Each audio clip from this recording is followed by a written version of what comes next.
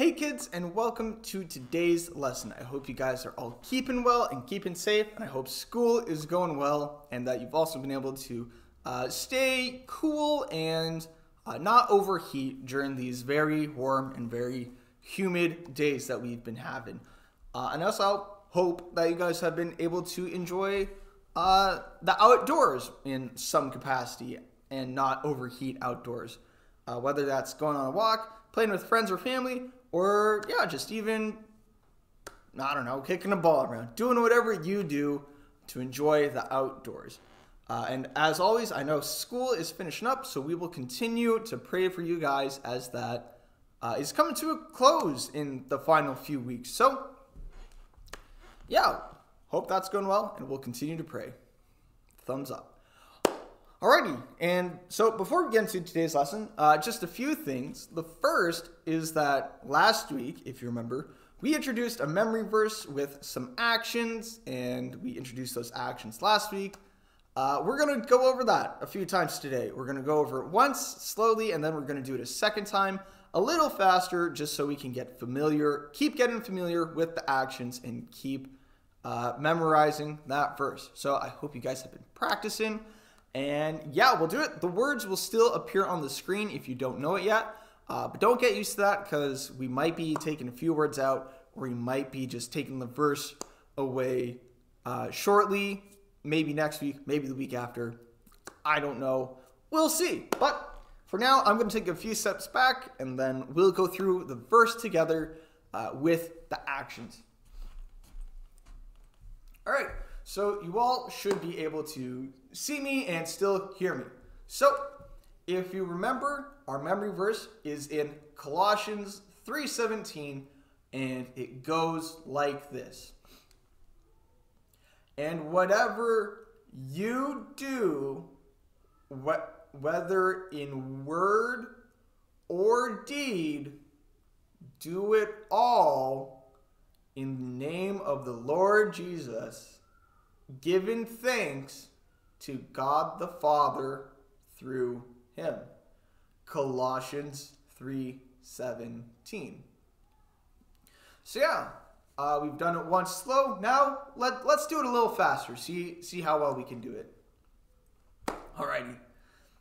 And whatever you do, whether in word or deed, do it all in the name of the Lord Jesus, giving thanks to God the Father through him. Colossians 3:17. So yeah, I hope you guys have been able to practice that, and I hope you guys will keep practicing that in the weeks to come, so that by the end of the month, you guys will have it all memorized, and you'll be able to say it without my help. And yeah, that's the hope, that's the goal. So keep practicing in the next few weeks, and we'll see how you guys can do. Alrighty, now the second thing before we get into this week's lesson is just a little quick recap of last week and the week before, and kind of what we talked about and what we're going through. So if you remember, 2 weeks ago, we introduced the topic of call and what it means to be called and what kind of call means. We also talked about how there's no call without a caller. And that kind of led us into last week, where we talked about how we are all called to be followers of Jesus, or we are called to follow Jesus. And another way we thought about thinking of this is that we are called to be in a relationship with Jesus. And once we've agreed or accepted, or we've decided to answer or follow that call, then, as Pastor Dan mentions, we will become a group of holy people, or a group of godly people, doing our best to live out God-honoring lives. So yeah, that's kind of what we've been talking about for the past few weeks. So yeah, and I think this week's lesson ties in really well to that. Oh, hi Henry, what's up? Oh, right, you just got back from vacation, didn't you? How was the vacation? Really good? You enjoyed it? Where'd you go? He says a tropical island with a very nice beach. Yeah, no, that sounds like a really good time. What'd you do? You collect rocks. Nice. That's cool because we've seen your rock collection. It's pretty nice. What else did you do? You went surfing. I don't know how that works, Henry, as a hippo. But it was fun anyway? All right, well, that's good that you had fun. Now, are you ready to get back to work? What do you mean, no? You had your vacation time. You just want to sleep and eat and enjoy. Well, actually, this ties in really well to today's lesson. So, do you want to hear more about that? All right, so how about you go find a comfortable place, don't fall asleep, and I'll teach a lesson and you can listen in. How's that sound? All right, can you say bye to the kids, Henry?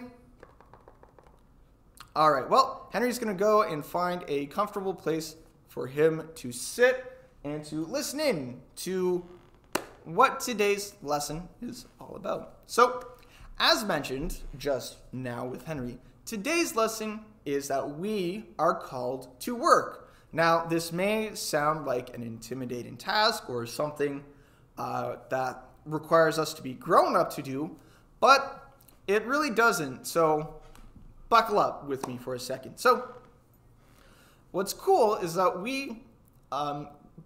the call to work appears all throughout the Bible. And it appears at the very beginning with the creation of Adam and Eve. See, when God created them, he called them to work and to take care of the earth. That was their main responsibility for them to do.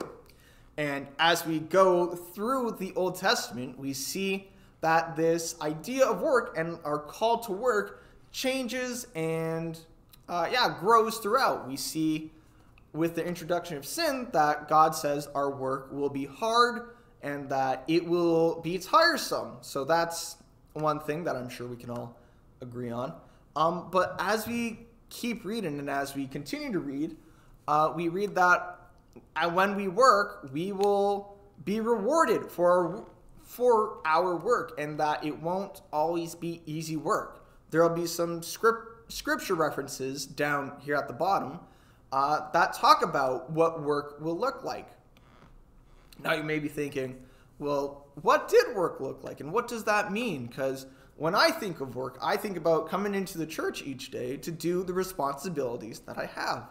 And you might think of your mom or dad going to work and sitting in an office or sitting at a desk with a computer doing whatever they do. Or you maybe you have an older brother or sister who works at a restaurant or who works at a grocery store. There's a bunch of different ways we can think about work.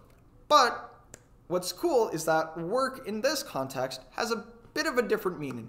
So as we see in the New Testament, there's still this call to work, but it changes because of this relationship with Jesus that we are called to have. You see, this relationship with Jesus, we are called to represent him or be ambassadors, which is just a fancy way of saying representative of Jesus. So we are called to represent Jesus in our words and our actions. And this work that we're doing is to bring this vision of God's peace and justice and kingdom to this world. Something that we kind of talked about months ago, where God's justice is seeing everyone have what they need to survive and grow. That's kind of the work that God wants us to do and that we can do when we follow Jesus, is to spread the love of God and the love of Jesus to all that we work and interact with. So, with that being said, I'm going to pray, and then you guys can get on with your day. All right, let's bow our heads together. Dear God, we thank you for today, and we thank you that we can work to spread your love and your justice and, spread who you are to this world through our actions, our words, and our deeds.